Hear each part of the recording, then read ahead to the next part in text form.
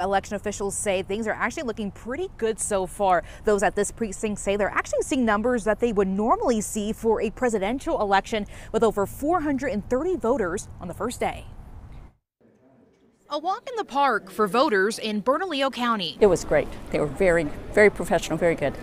Running very smoothly, no waiting, so it was a very good experience. Dozens of them stopped by the Clerk's Annex today for a chance to early vote, and some issues were top of mind. From national topics, one of them would be the abortion, and to vote for the best governor that'll work for the people of New Mexico. To some local ones. The crime, the homeless, some of the bonds with the school bonds. So those are some of the big issues that's important to me. The polling location seeing almost 200 voters in the first few hours of opening. Numbers officials are more than happy with. People are clearly excited. People are interested in the issues. They are checking out. People are interested in the issues, and they're showing that by coming out in droves. With an expected increase in turnout, preparations have been key this election, as well as new opportunities for voters, like same-day registration. During early voting, all the way up until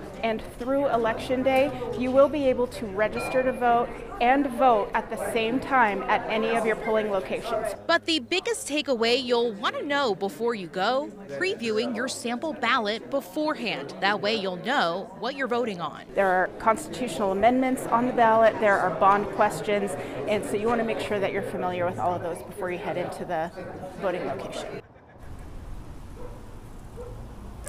Now, if you plan on early voting, you can only go to the Clerk's Annex, which is open Monday through Friday from 8 to 5 until October 21st. Reporting live in Northwest Albuquerque, Bernalillo County, KOAT Action 7 News.